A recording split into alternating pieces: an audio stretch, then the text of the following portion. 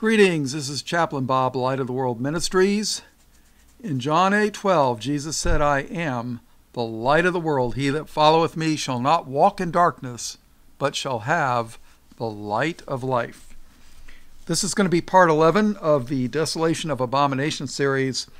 This time we actually are going to do Daniel 12. So let's get started. Verse 1. King James Bible, please. And at that time shall Michael stand up, the great prince. Now remember, in the previous studies we did, we showed that Michael is an archangel. Michael fought against Satan and his angels, and that was Michael and his angels fighting against Satan and his angels. Contrast that with Revelation chapter 12, which I feel is one of the most important chapters in all the Bible. And it says, at that time shall Michael stand up, standing up for his people, right? Standing up to the bullies. That the great prince which standeth for the children of thy people. There, and we're talking about Israel here, right? And there shall be a time of trouble. Oh yeah. And we mentioned it before, but I'll mention it again. Jeremiah chapter 30. Verse 5. For thus saith the Lord, we have heard a voice of trembling, of fear, and not of peace. Ask ye now, and see whether a man doth travail with child. Wherefore do I see every man with his hands on his loins, as a woman in travail, and all faces are turned into paleness. Alas, for that day is great. That doesn't mean it's a great day of goodness. No, it's a great day of evil. Alas, for that day is great, so that none is like it. It is even the time of Jacob's trouble, but he shall be saved out of it. All right, let's... I was going to go somewhere else, but let's go somewhere else. Let's read Matthew chapter 24, and we'll go back to Daniel chapter 12. Matthew 24, because this ties right into Daniel. Matter of fact, if you don't know what Daniel says, Matthew 24, you'd only have a partial understanding of it. Matthew 24. Very important chapter in the Bible for the end times. Verse 1. And Jesus went out and departed from the temple, and his disciples came to him for to show him the buildings of the temple. Hey, look, Master, look at all these great buildings here. Verse 2. And Jesus said unto them, See ye not all these things? Verily I say unto you, there shall not be left here one stone upon another that shall not be thrown down. Now, if the Wailing Wall is part of the temple, then Jesus is a liar. And I think that's why the Antichrist, the tribe in the Middle East, gathers around it to try to show the world that Jesus was a liar, but I say not. And I did an entire Bible study on this, so if you're interested, let me know, do a search, or I'll tell you where it's at. Nope.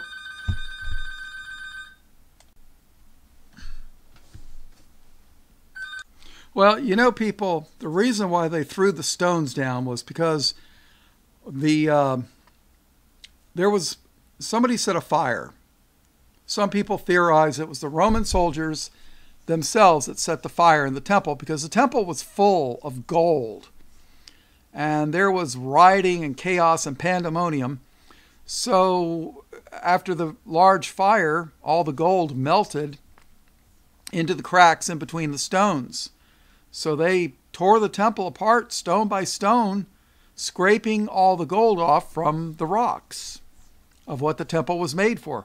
Therefore, the prophecy that Jesus made here came true in 70 A.D. There shall not be left here one stone upon another that shall not be thrown down. And as he sat upon the Mount of Olives, the disciples came unto him privately, saying, Tell us, when shall these things be, and what shall be the sign of thy coming, and of the end of the world? Disciples say, hey, what are the signs coming, leading up to when you're going to return and the end of this world? Come on, tell us. That's the Bob translation. And Jesus answered and said unto them, Take heed that no man deceive you. That's right. Read the word of the Lord. Don't trust man or woman. Verse 5, For many shall come in my name, saying, I am Christ, and shall deceive many. And ye shall hear of wars and rumors of wars. And boy, I'll tell you what, since the United Nations has been created in, I think it was 46, that's all we've had on this earth. United Nations was supposed to bring peace on earth. And all we've had is wars, wars, wars, and rumors of wars, of which many young whites died in these wars, like in Korea. General Douglas MacArthur said, you know what? The Chinese are attacking American soldiers in Korea. We should nuke them like we did Japan. I mean, how dare they attack the American army? And what did President Truman do? He dismissed MacArthur. Actually, we should have hung Truman as a traitor and made MacArthur as president, but that's not how things worked, sadly. Now, China, we've given them all our technology, and they have an army unrivaled in the world in sheer numbers. And from what I understand, they're rapidly catching up with the Navy. Matter of fact, I've heard they have more submarines than the United States Navy does. Of course, some say they're of inferior quality, but hey, if you could afford to lose 2 subs for 2 for 1, does quality matter? I don't know. And ye shall hear of wars and rumors of wars. See that ye be not troubled, for all these things must come to pass, but the end is not yet. For nation shall rise against nation, and kingdom against kingdom, and there shall be 3 things. There shall be famines. What does that tell you? Tells you better put something away for a rainy day, people. There shall be famines and pestilences, disease. There are some things that you can use against diseases. Colloidal silver, people use that for years. It's excellent. That's why they made silverware, forks, because bacteria couldn't grow on them. The silver kills bacteria, bad bacteria. That's what they used before antibiotics. Antibiotics were cheap compared to using colloidal silver. Colloidal silver doesn't go bad, never spoils, and you cannot, the bacteria cannot become resistant to it, unlike the antibiotics. And don't take my word for it. It's been well written up in the medical journals. Of course, you won't find it on the internet. You'll have to go to a library with old medical stuff. And, I'm not a doctor, praise the Lord, that takes an oath to Apollo in the hypocrite oath. And I'm not giving you medical advice. I'm just telling you what was done back in the old days and what was in the medical journals. So there's going to be famines, pestilences, disease, and earthquakes in diverse or many places. All these are the beginning of sorrows. Oh yeah, this is just the introduction, people. Then shall they, who's they? The tribe and their lackeys. Matter of fact, your church people, that's who they are. Because they're going to end up denying Christ. Trust me. I know. I mean, after all, they already worship the tribe in the Middle East, and their little wailing wall, and their little beanie caps. Then shall they deliver you up to be afflicted, and shall kill you. And ye shall be hated of all nations for my name's sake. And then shall many be offended, and shall betray one another, and shall hate one another. People, this is one of the most important prophecy chapters in the Bible. And people are so ignorant. They don't even bother. Why bother reading the Bible? It doesn't make any sense. That's what they tell you.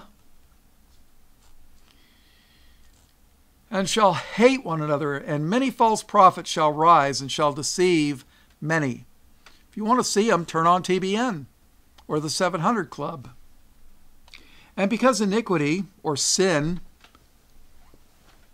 shall abound, you know, the LBQT or whatever it is, and because iniquity shall abound, the love of many shall wax cold. But he that shall endure unto the end, the same shall be saved. You know, that verse right there, if you ask me, kills once saved, always saved, and eternal security. Christ said, but he that shall endure unto the end, the same shall be saved. Now, let's face it. If you're starting a race and you quit in the middle, how can you never finish the race? You don't get the prize, right? Or, you know, like the Boston Marathon.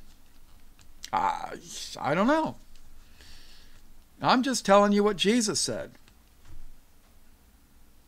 And this gospel of the kingdom shall be preached in all the world for a witness unto all nations, and then shall the end come. When ye therefore shall see the abomination of desolation. Isn't that what this whole series is about? When ye therefore shall see the abomination of desolation spoken of by Daniel the prophet stand in the holy place. What's the holy place? The temple, right? Whoso readeth, let him understand. People, when you see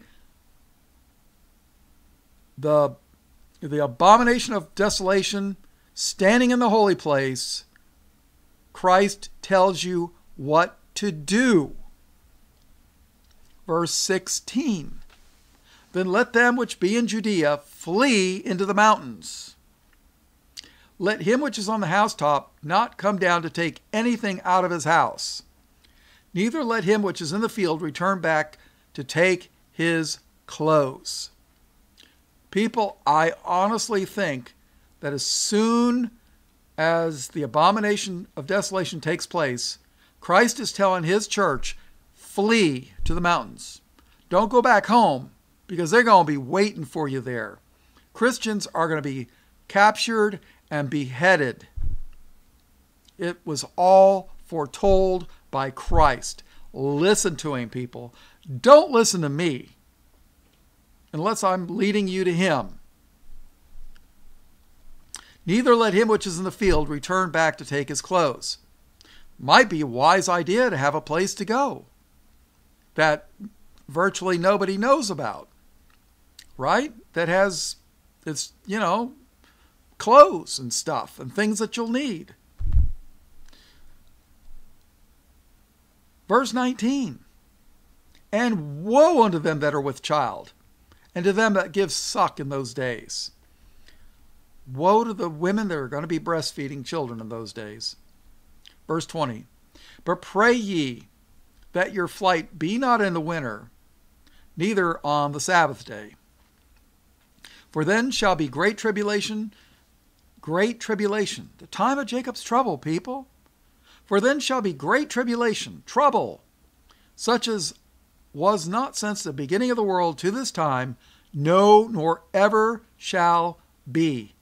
This is going to be the worst persecution of Christians in the history of the world. Verse 22, and except those days should be shortened, unless Christ returns in glory, and except those days should be shortened, there should no flesh be saved. But for the elect's sake, those days shall be shortened.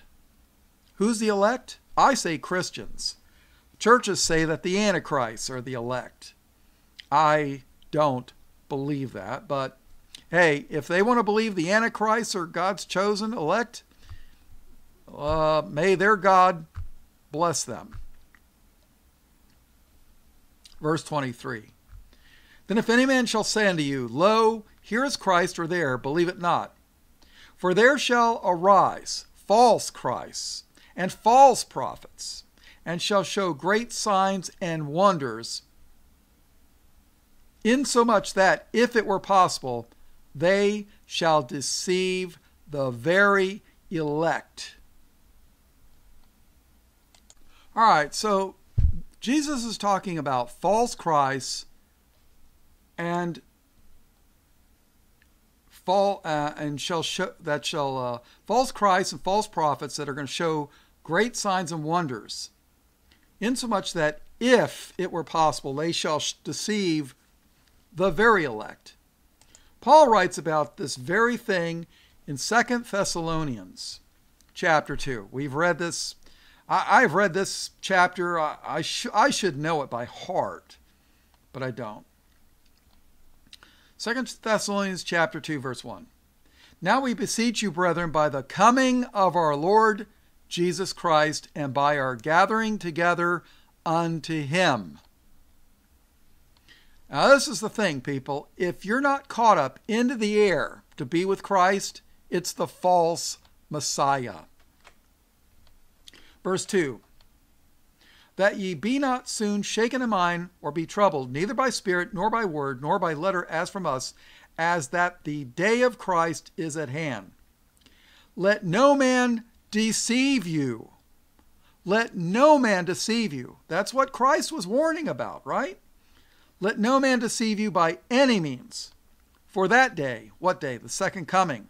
For that day shall not come, except there come a falling away first, and that man of sin be revealed, the son of perdition, who opposeth and exalteth himself above all that is called God, or that is worshipped, so that he as God sitteth in the temple of God, showing himself that he is God. And people, I already covered why this did not happen in 70 AD. So it has to be the future, this event, not necessarily this epistle of Paul. Remember ye not that when I was yet with you, I told you these things.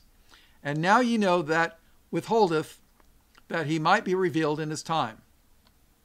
For the mystery of iniquity doth already work. Only he who now letteth will let until he be taken out of the way. Now, I believe that's Michael is the restrainer. And then shall that wicked be revealed. See, Michael's, I believe, is going to be told, stand aside, let these things happen. And then shall that wicked be revealed, whom the Lord shall consume with the spirit of his mouth, and shall destroy with the brightness of his coming, even him whose coming is after the working of Satan, with all power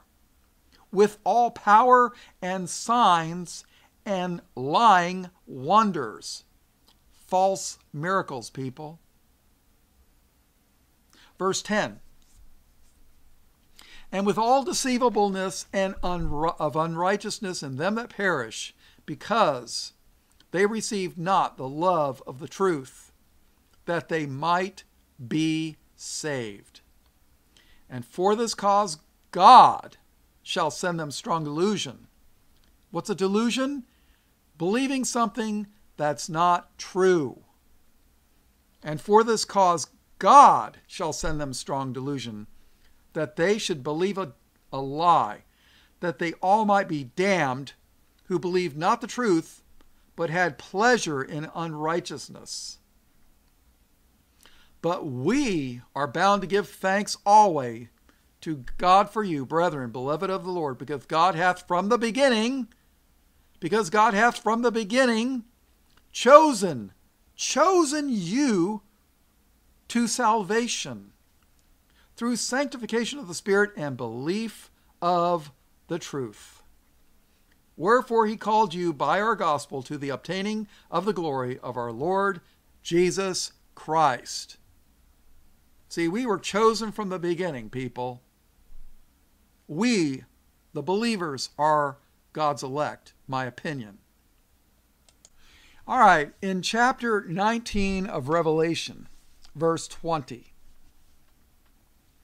And the beast. See, I think the beast, the Antichrist, the man of sin, the son of perdition, are all the same entity. And the beast was taken, and with him the false prophet that wrought miracles before him. See, the false prophet's going to perform miracles before the beast. And the beast was taken, and with him the false prophet that wrought miracles before him, with which he deceived them that had received the mark of the beast, and them that worshipped his image. These both were cast alive into a lake of fire, burning with brimstone. Oh yeah. That's the name of that tune. All right, let's tie this into Revelation chapter 13. I guess we're going to have to read the whole chapter. And verse 1, and I stood upon the sand of the sea and saw a beast rise up out of the sea, having 7 heads and 10 horns, and upon his heads and upon his horns 10 crowns, and upon his heads the name of blasphemy. And the beast which I saw was like unto a leopard, and his feet were as the feet of a bear, and his mouth as the mouth of a lion. And the dragon gave him his power and his seat and great authority. And I saw one of his heads as it were wounded to death, and his deadly wound was healed. And all the world wondered after the beast. And they worshipped the dragon, which gave power unto the beast. And they worshipped, saying, Who is like unto the beast? Who is able to make war with him? And there was given unto him. All right. And there was given unto him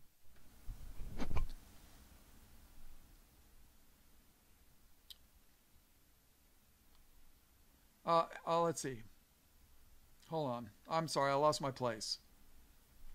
And there was given unto him a mouth speaking great things and blasphemies, and power was given unto him to continue 42 months.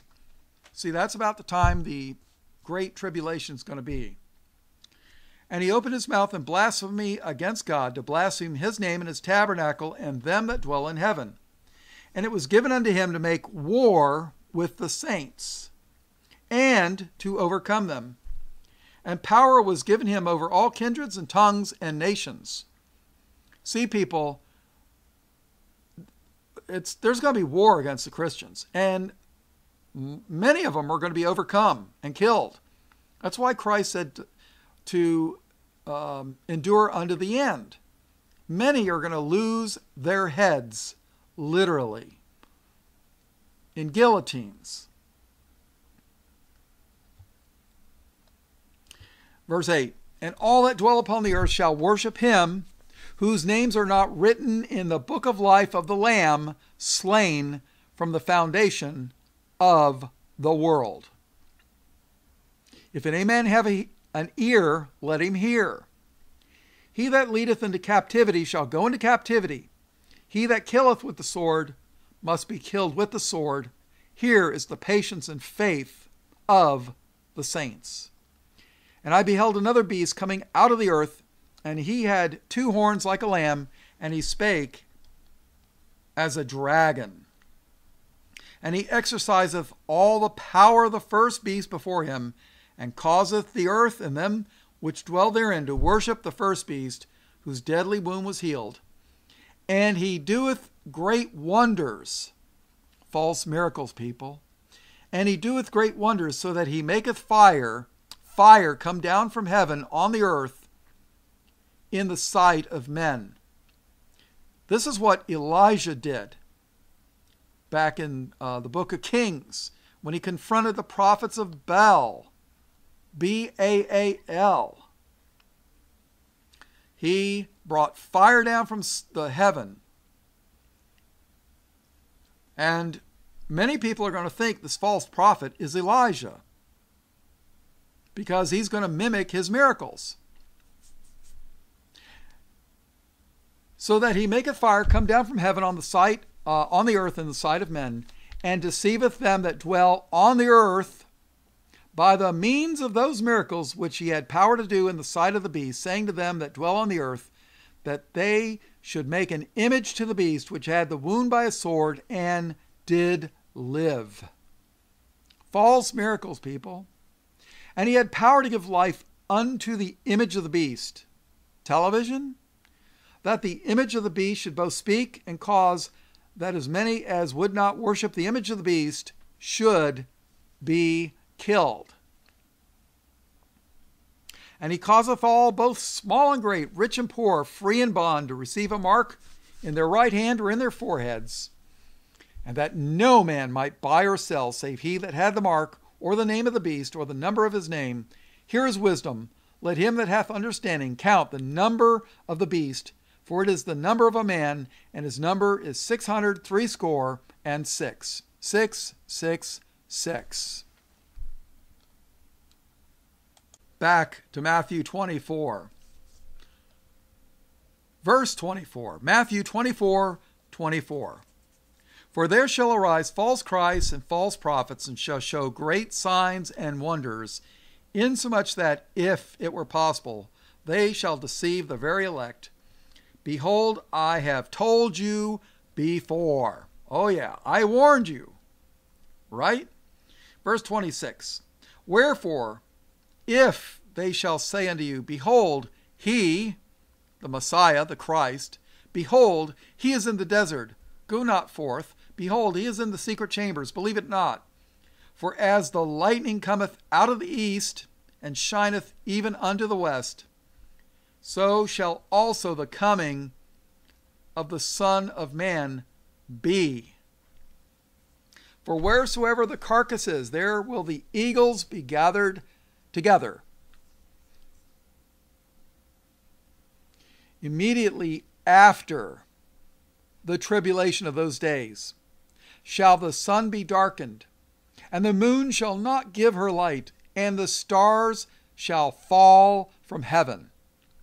We mentioned that in another previous study on this series, the stars falling from heaven. And the powers of the heavens shall be shaken, and then shall appear the sign of the Son of Man in heaven.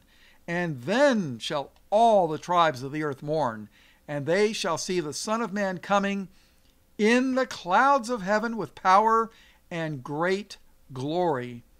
And he shall send his angels with a great sound of a trumpet, and they shall gather together his elect from the 4 winds, from one end of heaven to the other. All right, let's go back to Daniel chapter 12. I may as well start from the beginning. And at that time shall Michael stand up, the great prince which standeth for the children of thy people, and there shall be a time of trouble, such as never was since there was a nation, even to that same time. And at that time thy people shall be delivered, every one that shall be found written in the book. And many of them that sleep, and we're talking about dust, dead people, and many of them that sleep in the dust of the earth shall awake. Here's the resurrection, people. Some to everlasting life, and some to shame and everlasting contempt. There's a small group of people around that believe what's called the doctrine of ultimate reconciliation. They think that everybody's going to go through a period of cleansing, and eventually they'll all be reconciled back to God, even Satan, and Satan will take his rightful place with God around his throne in heaven. I guess they just don't read the Bible, I guess, because this says some are going to wake up to shame and everlasting contempt. You know what contempt is? It means you despise and hate something, and it's everlasting. That doesn't mean a period of time. And they that be wise shall shine as the brightness of the firmament, and they that turn many to righteousness as the stars forever and ever. But thou, O Daniel, shut up the words and seal the book, even to the time of the end. Even to the time of the end. See, Daniel's prophecies are going to make sense at the time of the end. Many shall run to and fro, and knowledge shall be increased. Now, I don't know if this is going to be talking strictly about godly knowledge, or, people in the Old Testament, even the prophets didn't know about the coming of Christ. And all this stuff about the end times, it kind of makes a lot of sense, at least to me. I mean, I'm not an expert, but there are certain events that are going to happen, right? And it says, knowledge shall be increased. Well, look at it. In the last, in the last couple hundred years, what kind of knowledge has increased? I mean, we've got trains, planes, automobiles, rockets. For thousands and thousands of years, people were riding around with horses or camels for thousands of years. And now you can go halfway across the globe in a day. A trip that used to take months. I mean months. Knowledge has increased. Ungodly knowledge has increased. But hopefully godly knowledge on the end times will increase. I don't know. Then I, Daniel, verse 5, then I, Daniel, looked, and behold, there stood other two, the one on this side of the bank of the river, and the other on that side of the bank of the river. And one said to the man clothed in linen, which was upon the waters of the river, how long shall it be to the end of these wonders? How long? And I heard the man clothed in linen, which was upon the waters of the river, when he held up his right hand and his left hand unto heaven, and swear by him that liveth forever, that it shall be for a time, a year, times, 2 years, and a half. And that's talking about the 42 months, the 3.5 years of the tribulation period. And when he shall have accomplished to scatter the power of the holy people, all these things shall be finished. And I heard, but understand not. Then said I, O Lord, what shall be the end of these things? And he said, Go thy way, Daniel. Go thy way, Daniel, for the words are closed up and sealed till the end of, For the words are closed up and sealed till the time of the end. Many shall be purified and made white. Somebody tell the black Hebrews, they're going to be made white. I'm being extremely sarcastic there. Many shall be purified and made white and tried, but the wicked shall do wickedly, and none of the wicked shall understand, but the wise shall understand. And from that time shall that the daily sacrifice shall be taken away, and the abomination that maketh desolate set up. The man of sin standing in the holy place, people, proclaiming that he is God. And from that time that the daily sacrifice shall be taken away, and the abomination that maketh desolate set up, there shall be 1,290 days. Blessed is he that waiteth and cometh to the 1,335 days. But go thou thy way till the end be, for thou shalt rest and stand in thy lot at the end of the days. Now, remember something. The abomination of desolation also happened in 70 AD when the sacrifice was taken away. But you got to realize something. When Christ died on the cross, the sacrifices themselves became an abomination. So, one last thing. How do we know? How are we going to know who is the real Messiah and the false Messiah? Paul. 1 Thessalonians Chapter 4, verse 15.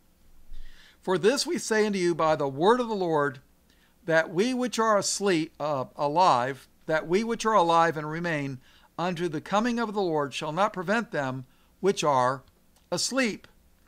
Now it's talking about the resurrection. Those of us that are alive are not going to prevent those that are dead in Christ from being resurrected. That's basically that's the Bob translation. Verse 16. For the Lord himself shall descend from heaven with a shout, not a secret rapture, people, with the voice of the archangel, Michael, I guess, and with the Donald Trump of God. And with the trump of God. I don't think Donald's going to have anything to do with it. And with the trump of God, and the dead in Christ shall rise first. Then we which are alive and remain shall be caught up together with them in the clouds to meet the Lord in the air, and so shall we ever be with the Lord. Wherefore comfort one another with these words. People, if we're not caught up together in the clouds, it's the wrong Messiah. And the way the people worship the tribe, believe me, especially when the false prophet comes and starts doing all these miracles, bringing fire down from the sky that devours his enemies, you better believe people are going to be scared and they're going to follow the beast. They're going to take his mark, and you're going to be hunted down. But I'm sure there'll be worldwide television network coverage when the man of sin, son of perdition, the beast, the Antichrist, walks into the temple, which I believe they're going to rebuild, and proclaims that he is God. That's your cue. Disappear to the mountains. Because other than that, turn yourself in, because you're going to get your head cut off. But you know what, people? That is a guaranteed ticket to the kingdom. Revelation 20 and verse 4. And I saw thrones, and they sat upon them, and judgment was given unto them. And I saw the souls of them that were beheaded for the witness of Jesus and for the word of God, and which had not worshipped the beast, neither his image, neither had received his mark upon their foreheads or in their hands, and they lived and reigned with Christ 1,000 years. There you go. That's it, people. All right, well, I think this is the end of the Abomination series. I hope you've learned something. I hope it prepares you for what is coming. My opinion is once the United States declares war on Iran and destroys the last country, Islamic country that has any large military presence that would make problems for a rebuilding of the temple. I think after the war with Iran, I personally believe that the economy will collapse. It'll be planned, trust me. And then, if I was in charge of a plan to do all this, what I would do is I would get up on television and say, well, you know what? All these bad things are happening to us. The economy collapsed. All these bad things are happening to us because we have not worshiped the God of the Old Testament with a temple and doing sacrifices unto him, thus denying Christ as the Messiah or the ultimate sacrifice. And there's a temple in Brazil. I think they built it in 4 years. It's, from what I understand, it's almost an exact replica. 4 years, people. They can build it in 4 years, start doing sacrifices, and then the man of sin will come. I don't know if I'm going to live to see all this, but some of you youngins probably will. You know, I'm in my 60s, and you know, this might happen when I'm in my 70s if I live that long. I don't know. Maybe the 80s if I'd lived that long. But honestly, I think some of you young people will actually live to see all this. I don't know. But it's all on God's timetable. But when I was a child, the sodomites stayed in the closet. Abortion was illegal. We had prayer in Jesus' name and Bible readings in public school and elementary school. We sort of kind of honored the Lord. And how things have changed. So God's judgment is upon us. If we're not having drought, we're having floods, whirlwinds of judgment, hurricanes, tornadoes. You think God doesn't control the weather? You think man's responsible with HARP? God might allow it to happen, but God's in ultimate control. Just remember that. All right, so all blessings, praise, glory, and honor to the Lamb of God, slain before the foundation of the world, in Jesus' name. Amen.